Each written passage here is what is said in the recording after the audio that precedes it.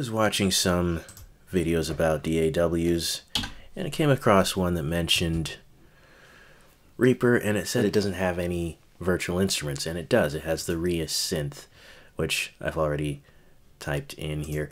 When you go to look, there's okay, so you go to instruments, and it has all of our ones from Native and other ones that I happen to have here. But it has this nice search feature, so we type in synth, and I thought I saw ReaSynth. Okay, so there's this one, and there's this synth. So I'm gonna open this one because this is one of the easier ones to work with, right? Okay, the first thing you'll notice is that it has all these knobs and doesn't look very interesting. By default, it's a sine wave.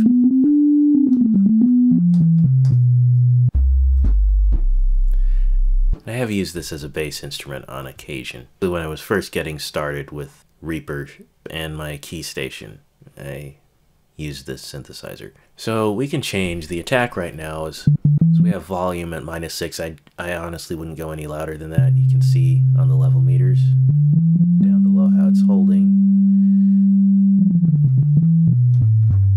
Pretty resonant instrument, being a pure sine wave. But we will adjust the, now we can do the tune.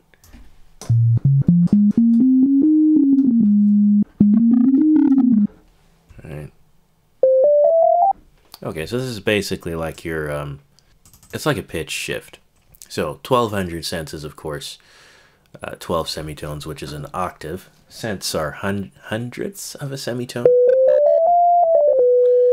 So, here we go. I got my hands on middle C. This one. Now I have my hand on middle C. And then if I come back here, actually I should be using this view. If I come back over here and we say that I want to put it back to where it is.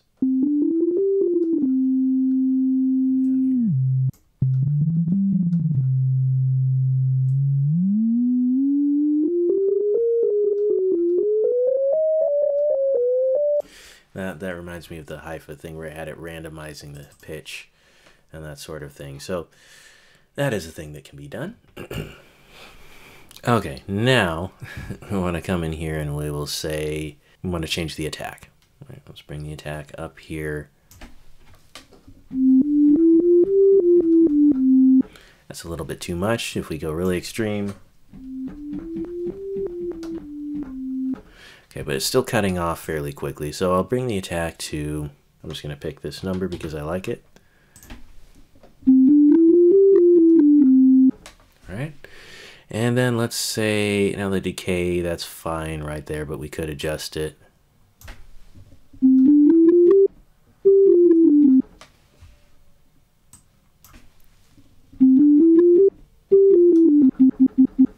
Okay.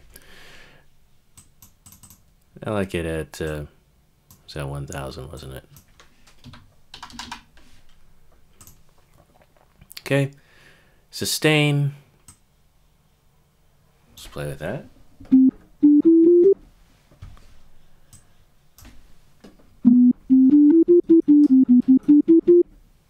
All right. And we want to come to, let's put it back there. Okay, release. This is what we really want to play with because it's cutting it off at 8. Now we've stopped it from clicking at the beginning, although sometimes you might want it to click. And let's try here. Okay, that's a little bit too long. Let's try that.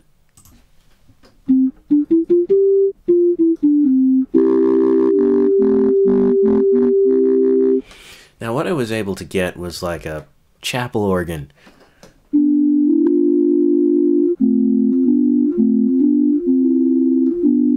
Okay, there's a little bit of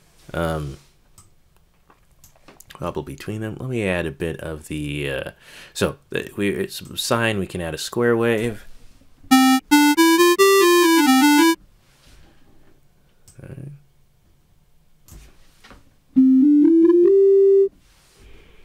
Okay, sawtooth.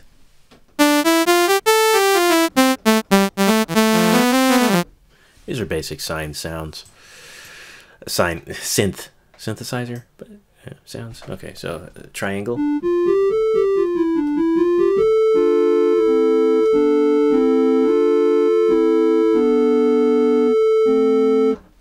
Okay, now then we can bring in the extra sine.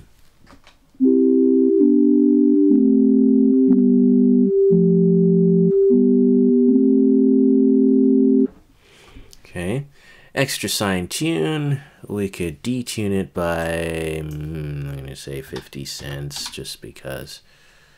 Huh? Come on. Oh yeah, we can do that. Minus 50. All right.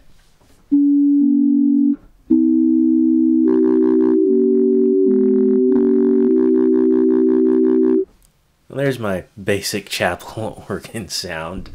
It's not too impressive, but...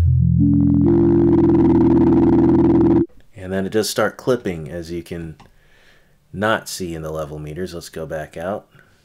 As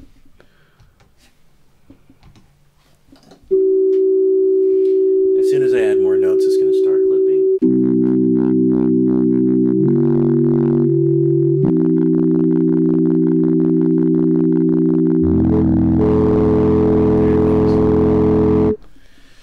So in that case, we're going to come back over to the volume thing here, and we will we will turn the volume down to about, that's too much. Whoa. So by default it's -6. Let's do -12. Drop it. Oh, -12. Caught that.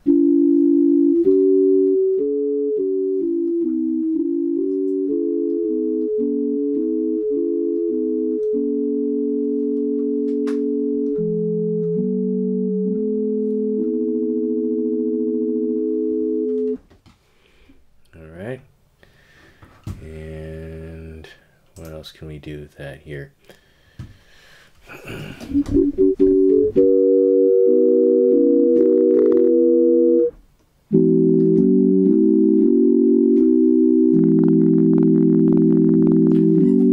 Now let's see if we can get it to clip again, just because that's always fun.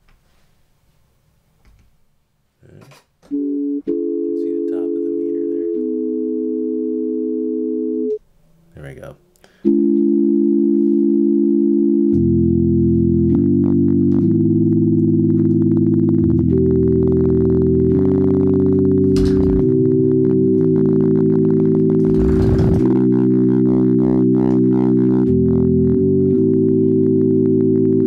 And even though that's loud, you know, it's not clipping anymore. So that's nice.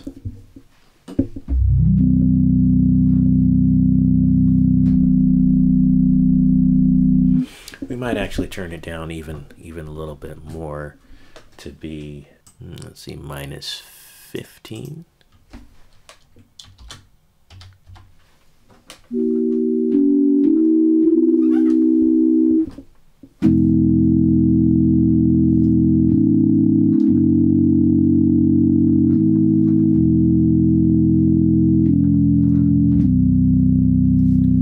Okay, so that is my chapel organ. I'm actually going to save this preset. It's been a while since I've done that.